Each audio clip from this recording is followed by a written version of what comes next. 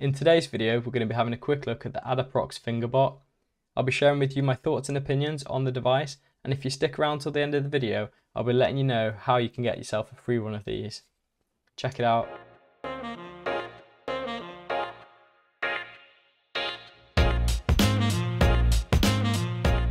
What's going on, guys? I hope you're all doing well. As I said, we're going to be having a quick look at the Fingerbot. We're going to be running through the device's price, its functionality, my use case, the setup of the device, and then some pros and cons and a little summary of it.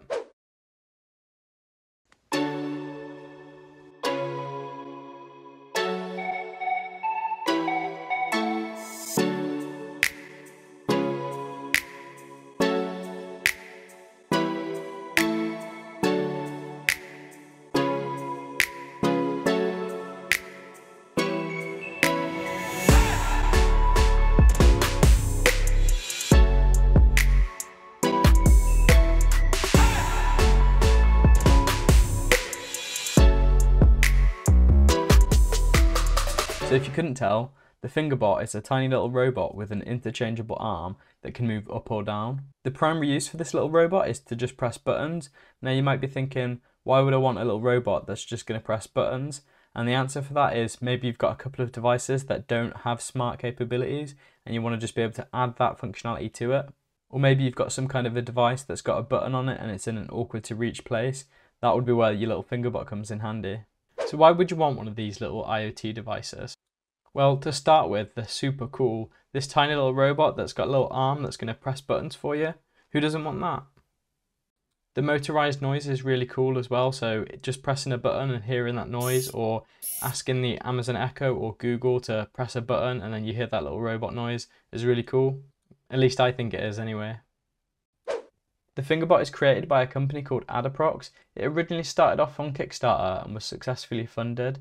The idea of the robot is to just press buttons, but you can also connect it to voice assistants like Google Home, Amazon Alexa and Siri. The device utilizes the Tuya cloud, so you can also make use of the Tuya API to control the Fingerbot. One important thing to note is you can only make use of the voice assistants or the Tuya cloud if you additionally purchase the Adaprox Home Hub. In addition to this, you can control the device with other services like If This Then That, and you can also control it with both the Adaprox app and also the Tuya and SmartLife apps. The Fingerbot features an internal rechargeable battery that you can charge via USB-C. Next to the USB-C charging port is an on-off switch. There's also a status LED. The device connects to one of the mentioned apps via Bluetooth, and that's the only wireless protocol it features. You attach the device to a surface or another product by using 3M tape. Let's start off with the price of this thing. So if you were interested in buying one of these, it would set you back $29.99. If you were interested in the toolkit, which is going to give you access to a few of the interchangeable arms, that's going to set you back about another $10. And if you wanted to connect your Fingerbot to the cloud and to be able to make use of virtual assistants like Google Home, Amazon Alexa, then you're going to need to buy yourself one of the Fingerbot hubs. The Home Hub's going to set you back about another $40, but it will also allow you to connect any of the Adaprox products to that hub. And those prices were just if you bought the product directly from Adaprox. You can definitely pick up the Fingerbot a lot cheaper, so if you visit a site like AliExpress, you could find it on there much cheaper. The setup of the device is super simple. All you need to do is download the Adaprox app. Once you've got the app installed and you've set up an account, all you're going to need to do is just add a device. You're then going to just need to choose the Fingerbot from the list and it will do the rest for you. And once the Fingerbot's connected, you're done. From within the app, you can give your Fingerbot a name, so if you've got a few of them, that's going to come in handy. You can also view the Fingerbot's battery level, and as I said, it's got an internal rechargeable battery that you charge via USB-C. So with the Fingerbot, you've got a couple of different options. You've got two options for the mode. First of all, you've got click. With click, the Fingerbot's arm's going to move down for a set period of time before it retracts. That's going to simulate a click or a button press. With switch, the Fingerbot's arm will move either up or down and it will stay in that position until you click the switch again. The Adaprox app also features a scheduler. Within the scheduler, you can set a timer for a device, so after a set period of time, it's going to switch or click. And you can also set up a weekly schedule for when a device is going to turn on or off. My particular use for the Fingerbot is to turn on some wireless desktops that I have that don't support Wacom wireless LAN. So as they don't support that feature, I could add a Fingerbot to the PC and then I could turn it on and off remotely. Another use that I've got for my Fingerbot is the coffee machine. So it's got a big reheat button on it, and being able to trigger the Fingerbot and getting it to press that button will be super useful. So what are the pros and cons of the Fingerbot? We'll have a look at 4 of each and then I'll finish up with my summary of the device. And we'll start off with the pros. So to start with, I've gone for the form factor of the device. I really like the small form factor of this device and it genuinely looks quite cool. It's just a tiny little cube robot. Next up, I've gone for the interchangeable arm. Now this is a nice feature because you can change the arm to fit your use case. Adaprox also share the STL file for the Fingerbot's arm, so people can go and create their own Fingerbot arms and attachments. Next up, we've got Tuya. So this thing runs on the Tuya cloud service. Having it on the Tuya cloud means you can control it from anywhere in the world. You can also control it directly with the Tuya or Smart Life app. And there'll also be no subscription service for this. And my last pro for the device is that it utilizes USB-C. I really like that they opted to make use of USB-C, and it also allows the device to charge really quickly. So that was my 4 pros. Now on to the cons. My first con then is the price. Now for me, and again this is my own opinion, I think that the price point for the Fingerbot is set quite high. And for what it is and what it can do, I don't think it's worth that value. But as I showed you, you can pick it up from other sources online much cheaper.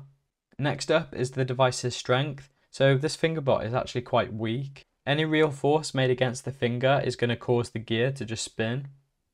And if it actually spins too much, it actually kind of moves out of place. So the actual arm then is not in alignment with the gears. And you'll know that you've done this because when the device arm moves up or down, it will stop at a set position, but the gear will just keep spinning and just make like a kind of crunching noise.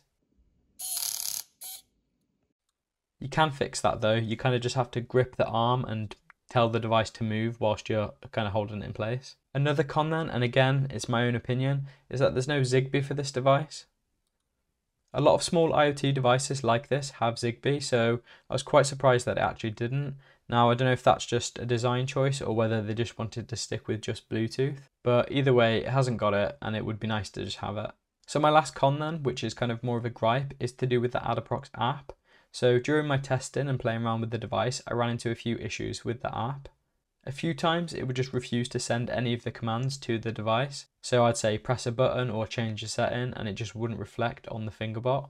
I also ran into it a few times where the device would just be unresponsive and not turn on.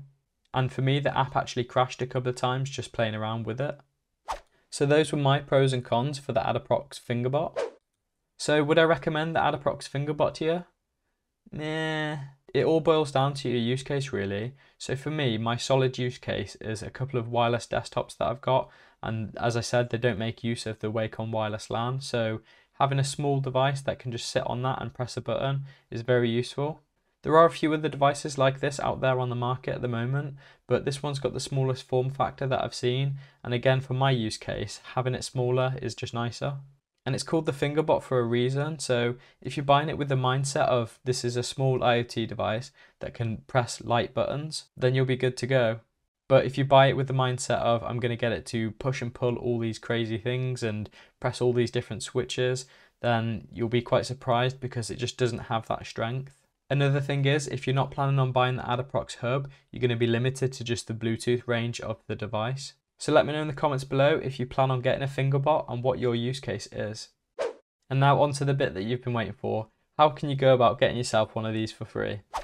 So Tuya is currently running a competition which is aimed at getting people onto their IoT development platform. If you make use of the Tuya cloud or you've got the Tuya or Smart Life app with devices connected, then this will be a fun one for you to play around with. All you'll need to do is create an account, create a project, and then just play around with the API. I'll have a link to the competition in the description below. I also recently created a video on how to do this, and if you follow along with that video, you'll earn yourself a Fingerbot. In addition to the Fingerbot, there's also some $35 Amazon vouchers that you can earn for creating a cool project and uploading it to GitHub.